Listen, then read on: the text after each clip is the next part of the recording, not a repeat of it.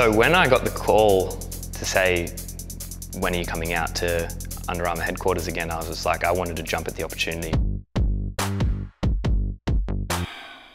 Here is like a really good hub for great training, very diverse training, which is what I do. It's multi-sport, it's multifaceted, ranges of different things all accumulating to this one competition that could be weightlifting, it could be athletics, it could be running, it could be riding, swimming. It's all these things, and Under Armour HQ has pretty much got everything that I could possibly need and want. And I've got great minds here too, like the coaches that are here that are helping me out. I couldn't pass that opportunity up. It's too crucial. You know, at the end of the day, we can increase by 1 or 2%. That's the difference between coming 10th and coming 5th.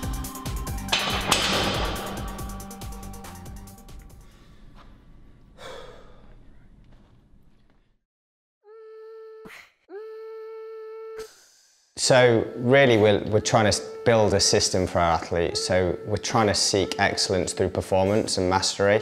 We want to profile our athletes, we want to understand them. So we want to understand them from their cognition, their brain speed, their sensory performance, what's their visual clarity, how do they see sort of contrast sensitivity, what's their depth perception.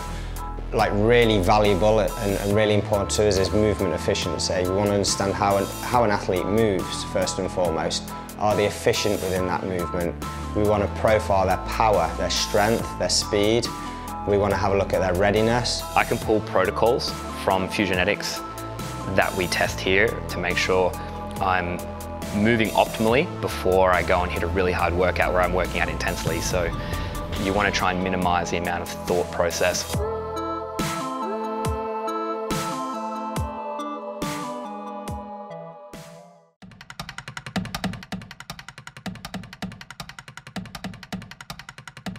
You know, I think for every athlete, when you find your flow, it's this sense of I'm working out, I'm training, or I'm competing, and I'm doing it so well, I don't even realize that I'm doing it. It's like you wake up and you're finished and you're just like, wow, I nailed that. I can actually accelerate or enhance the amount of times that I can get into that flow state by visualization. And now that I've been to the CrossFit Games, this will be my 4th Games, I've been there 3 times before.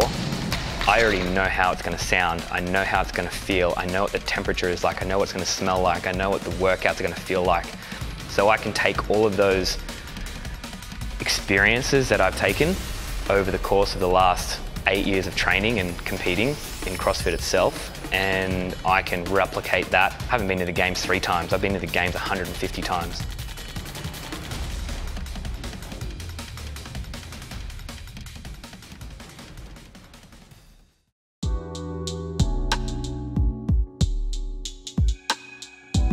Everyone's journey really is individual, and we just want to make sure that when we assess or profile any of our athletes that we have a real deep understanding of these people, because athletes go through many training cycles and they don't always show up as the same person when you see them. So when we saw James last time to this time, he's invested in tons and tons of training hours. We want to make sure that when the athlete comes through the door that we understand them as they present to us that day.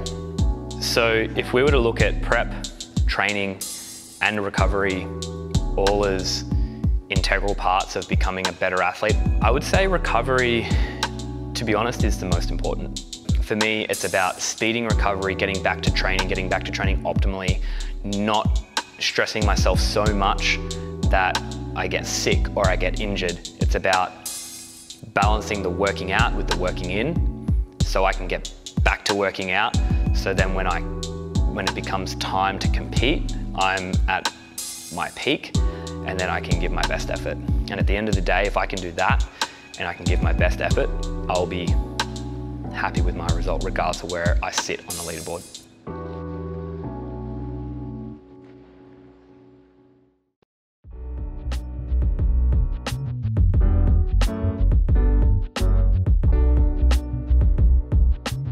Everything that I do as an elite athlete does not change from someone wanting to be a healthy person. It's just the degree that I take it is slightly more compulsive.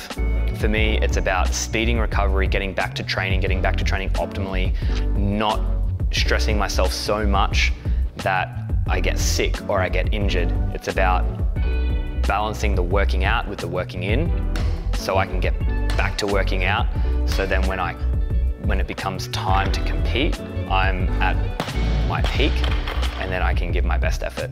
And at the end of the day, if I can do that and I can give my best effort, I'll be happy with my result regardless of where I sit on the leaderboard. I do not ever want to be known as my defining character as being a good CrossFit athlete. I would rather be known for making an impact on somebody else's life. And for me, the best way I can do that is by creating an experience through training, pushing my own limits. And it's just education. We don't know. If we can push the limits on something, we're exploring unknown territory. And if I can do that, then I can express and educate as many people as I possibly can for the short time I'm on this planet.